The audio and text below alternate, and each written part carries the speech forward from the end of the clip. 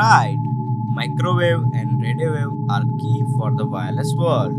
We can call these waves as invisible cords which has replaced almost all physical wires. In this video, we will discuss about microwave and radio wave. These waves are part of electromagnetic spectrum. The electromagnetic spectrum is the range of frequencies of electromagnetic radiation. These radiation are generated by synchronized oscillation of electric and magnetic fields that propagate at the speed of light in the vacuum, which is called electromagnetic waves. Radio waves have the range from 1 millimeter to 10 raised to 3 meter and frequency of 300 gigahertz to 3 kilohertz. Microwave are a form of electromagnetic radiation with wavelength ranging from 1 meter to 1 millimeter and frequency between 300 megahertz to 300 gigahertz. Now, let's have a look at this coffee bar. What these people are doing? They are having coffee and reading. What? It's obvious. People go to coffee bar to have coffee. No, my friend. Now look at this picture. The scenario has been changed now. People go to coffee bar to have coffee, but notice this.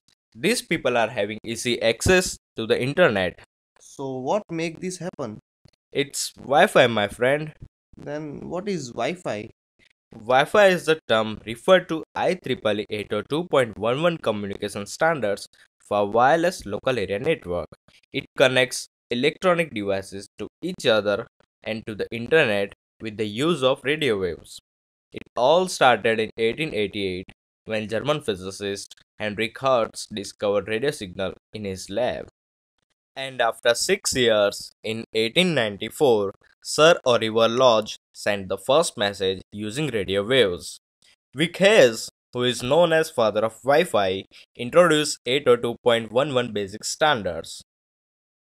Now, let's enter in technical world of Wi-Fi.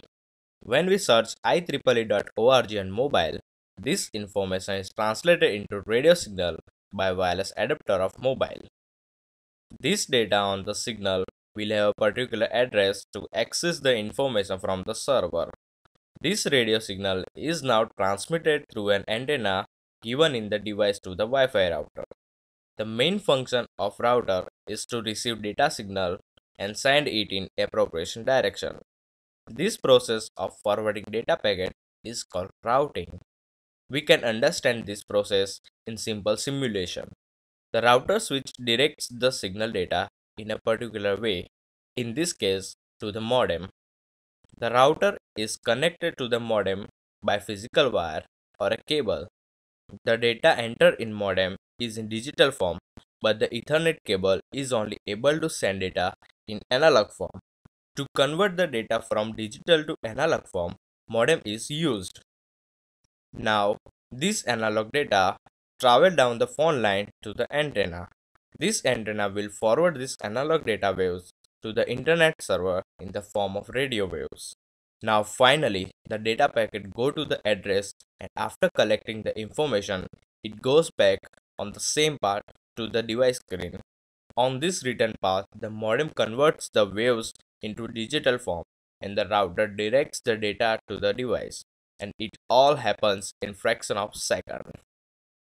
Wi-Fi technology has made positive societal impact due to some distinctive advantages like convenience, mobility, productivity, expandability, cost effectiveness.